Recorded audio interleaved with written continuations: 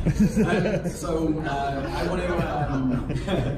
want to kind of just breach into SSC treat and refer. Nick set me up well, as did Joe earlier on, and just now with Renee. But when you look at the agenda, you know, we've had talks on blood, plasma, EPCR, ECMO, IFTs, and that slide that Nick put up showed that that's like 2% or 24% of our work. So what are we doing for the other 75%, or sorry, 74% of our work? We spend a lot of money and investment in that high-end, that high acuity care for patients, but actually we could do better with that money and get better outcomes for a greater number of our patients with access to primary care. So this is the first stream, laying on the objective. It's the right care at the right time for the patient in the right place. And I'm not going to go into that slide now, so we've already done that, but why? We've got a growing and aging population. We've got patients that are presenting to us in 911 with chronic health conditions, and that's on the rise. And we've got higher expectations from members of the public about what they want from healthcare. As Joe said in his presentation earlier on, demand's increasing 6% annually. We can't just keep chucking resources like that. We have to keep thinking innovatively and how can we reach into areas of practice that paramedics can own. And we talked about kind of paramedics filling gaps, and I don't think that paramedics are filling the gaps.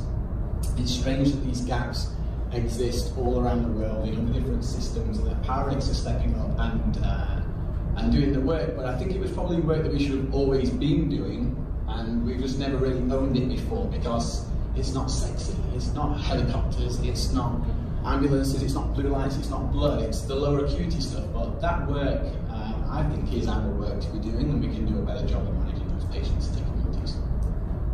So, the strategy for SSC treat and refer. So that's the broader term that we use for this project. But essentially, we're starting with patient engagement. So we're going around all the health authorities and we're identifying stakeholders and partners that are willing to engage with us, where we've got patient populations in these communities that we can provide that care for. Nick, on his slide previously, showed you some of those populations of patients. So diabetes, falls, COPD, sick persons kind of generally presenting with non-acute issues. So one of the strategies is actually to get on the back of the primary care reform that's currently happening in BC now. We're seeing the government put investment into urgent primary care centres up and around areas of the province. And we are engaging with primary care network working groups, and one of those is in Surrey right now, as well as the community care network and those intercollaborative teams.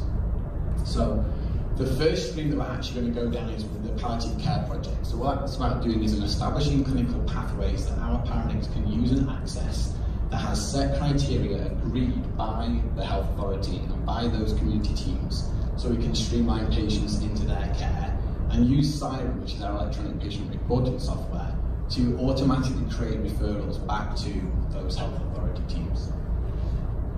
So what's the current state in BCEHS of our palliative care?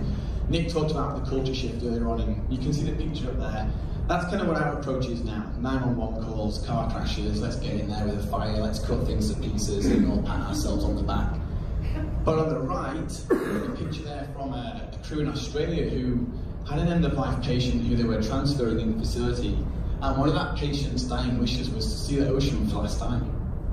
So the paramedic crew respected that patient's wishes. They drove out of their way on the way to the IFT, and they stopped by the ocean for half an hour, let him take the views in. And I was actually reading an article as well about somebody who wanted a McFlurry. So they stopped up at a McDonald's for the patient on the way to the hospice as well. So right now, as we know, we've got a trauma-focused and acute higher response culture. We've got a workforce that's 90% PCP or EMR. We've got people that have got no palliative education, no awareness of what palliative patients actually are. And 78% of these currently are taken to the ED, of the 9,000 that we've identified. Now we believe that that number is actually higher. That data's come from hospital data, but we think that that could be almost double for palliative because paramedics just don't understand or know what palliative is. Nick was talking about demand earlier on, and how we can adjust our resources accordingly to anticipate for demand and spikes in patient presentations. So actually what we've got here is a spread of our demand for the hourly and daily breakdown of palliative patients we've identified across the province. So you can kind of see there that it starts to peak around 6 to 7 a.m. in the morning and then starts to drop off by 6 o'clock in the evening. So when we start looking at models like community paramedicine and rural advanced care community paramedics, we don't necessarily need to be keeping people on night shift. We can actually do a better job of going 7 days a week, maybe just 12 hours a day, or split shifts, 6 till 3, 3 till 12. Now this is a figure really that makes me a bit upset, because 63% of palliative patients that were taken to hospital died in the ED. And I think we could all agree that we can do better with that figure. And actually, that should be maybe 63% died in their own home, or maybe 100% get to die in their own home. So part of this project will be monitoring this and evaluating how well our paramedics engage with the community teams and how we respect those patients' wishes to die with their family or in a place that's been agreed. It could even be a hospice as well. So I'm going to skip this slide in the interest of time. So as I mentioned, identified challenges to the project. Majority of our paramedics are PCP licensed, and we've got to reduce scope of practice. That's the MALB legislation. Right now we've got issues around cost of medications and lack of infrastructure to support expansion. So we are looking potentially at ketamine as part of the trial for use of PCPs in palliative care, but as we know, we're going to have to put safes in stations, we've got audit processes. There's a lot of other background expense and work to do in that we're not sure we can meet right now. We're going to have to educate and train nearly 4,000 paramedics in palliative care. So we've just engaged Palliative Canada with a contract for a bespoke palliative education program that we can deliver online for our paramedics. And once we get that signed, I think we're going to see a lot of more calls and a lot more improvement. We're going to be called into secondary triage with the specialists around how we can better provide care to those patients. And we've also got technology barriers. You probably experience this maybe within your own health authorities, but we're finding it really hard to figure out a way in which we can share patient information through our Siren system with the health authority and the community teams, because we're not operating as one health system. We're operating as different health authorities that have all got different privacy laws that make it difficult to share and exchange patient information. Recently in the NHS, they just established one system that the NHS, GPs, EDs and paramedics are all on now, and just by implementing that one shared system, they've seen an increase of 15% of referrals for non-acuity patients because we can access healthcare records. That's not anything else in terms of practice or change or scope expansion, that's just sharing information. And we've got a lack of communication. We've got a lack of communication mechanisms between BCEHS and community and primary care teams. Kind of as Nick said earlier on, some of them just don't exist in areas that but we believe that that's part of what the government strategy is moving forward, is that if we can insert ourselves as part of this broader strategy, we'll actually get a bit more traction and maybe start to access some of that funding to provide education and training for paramedics. So what are the key deliverables for this project? We've got to design operational protocols, dispatch protocols, create awareness and communication strategy, so I'll tick that one off for today. Evaluation, provide education, and collaborative partnership. So only a little bit of work to get done there. And this is how we think we're going to succeed. So we've been creating clinical practice guidelines. We've got strong leadership and political support. You might have seen all the articles in the news. You might have seen leadership talking about this. We've been given $1 million to make this work by the federal government, so we've got the backing. We've got to have a collaborative approach with our partners and patients. I think we're working there with that. The technological updates and the palliative care education, we're working towards, we're getting there. It's required a lot of work at the back end in CAD and in Siren EPCR, because Siren EPCR and CAD, as Dick said, have only ever really been set up for taking patients to hospital. So there's never been any consideration or thought about what we want to do when we leave people at home. What do we want to do when we start making referrals? How do we get the technology to work for us and be a little bit smarter with those patterns of referrals, and remove that responsibility from the hands of paramedics to make it 100% reliable, 100% consistent, and 100% successful. Patients, families and awareness, we've got members of patient advocate teams with the quality that get on board with this project to make it succeed, and we're making sure ensure that there's a patient voice in all of the decisions that we're making.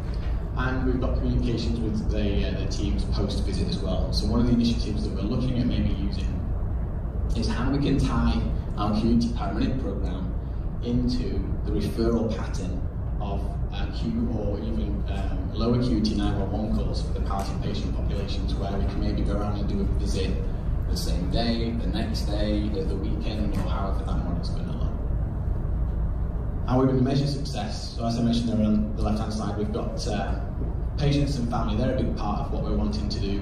But ultimately, we're looking at paramedics and the healthcare system. So how can we increase collaboration efforts? How can we identify the palliative patients? How can we set up communication pathways? How can we decrease transports and ED visits? And how can we increase knowledge and confidence and experience in that service? So whilst we're looking at that clinical aspect of how we can improve the patient's care, we also want to ensure that we can improve the patients and families' experience and their encounter with the healthcare visit, because we feel that that's more important than just the clinical outcomes. This is our progress to date. So the overarching assess, see, treat and refer initiative, we've built internal systems to support the pathways. We're continuing with stakeholder engagement, and then once we manage to push forward with the rest of the progress on the palliative project, we can start ticking off all the other areas, so development of education and CPGs.